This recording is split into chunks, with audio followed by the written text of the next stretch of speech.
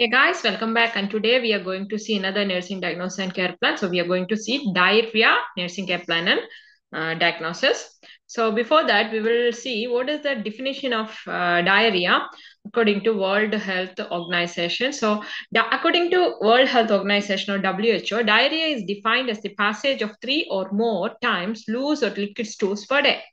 It is usually a symptom of an infection in the intestinal tract, which can be caused by a variety of bacterial, viral, and parasitic organisms. Infection is spread through contaminated food or drinking water or form of person to person as a result of poor hygiene. So this is the definition of diarrhea by World Health Organization. Now we will see the nursing diagnosis based on the nursing diagnosis format. Diarrhea related to gastrointestinal infection as evidenced by frequent, loose or watery stools. Second one, diarrhea related to inflammatory bowel disease as evidenced by abdominal cramp.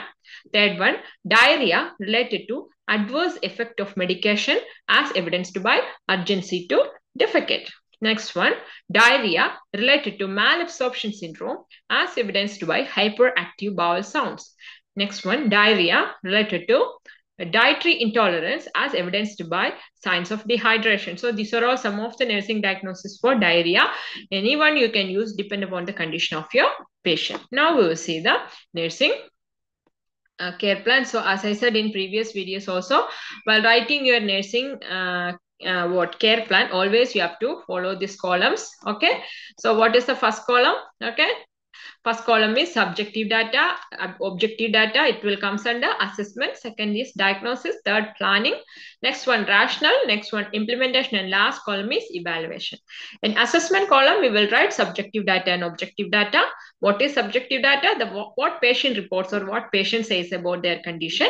What is objective data? What you have observed from the patient's present situation. Okay. So here the subjective data is the patient reports that frequent trips to the toilet and experiencing abdominal pain. And what is objective data? The patient appears very fatigued and hyperactive bowel sounds are evident. Okay, so what you have observed that you can write. Okay, and what your patient is saying that you can write under subjective data. Next thing is diagnosis, that is depend upon the condition of your patient. Okay, I have just written like this: diarrhea related to gastrointestinal or GI infections or dietary issues as evidenced by frequent loose stools and abdominal discomfort. Okay, and what is my goal? The patient will report decrease in the abdominal cramping and the patient will have reduction in the frequency of bowel movements to the normal levels within 24 to 48 hours. Why I have mentioned time here means diarrhea is not a common thing. Like we could take some time to give the treatment, and I mean we can it takes some. If we take some, definitely that can leads to severe complications. So it is very important to specify the times. Okay, and your goal will be in what tense, in future tense. Then next column, planning. In planning, always start your planning with history collection and physical examination. So it should be in present tense. Do history collection and physical examination. And what is the rationale? To understand the general condition of the patient. Always use the word to understand the general condition of the patient. Then in implementation, done history collection, physical examination, also record the TPR and whatever the things you observe from the physical examination, and in vital signs checking, that you can write in the implementation column. Then second, planning, monitor frequency and features of the stools. That's very important. For what? If there is any bloody stool, that you have to inform to the necessary department, lab or pathology department, or to the doctor. Or any kind of abnormal things or unusual characteristic features, if you have observed, definitely you have to inform. For what? So the rationale will be to find out the cause of diarrhea. And in implementation, you can write monitored and recorded all the information. Then third, planning is assess for signs of dehydration. That's very important, because water is missing and losing from the body from each toilet trip, right? So that assess for signs of dehydration. For what? To increase the fluid intake. Assessed for dry mucous membrane and decreased skin trigger. How you will assess the dehydration? You cannot simply say I have assessed. You should say something like I've checked the skin, I've checked the mucous membrane. So that you have to write in implementation. Then evaluate dietary habits and allergy or irritants. That's very important, because you should find out the cause, right? So the rationale is to understand the root cause of the problem.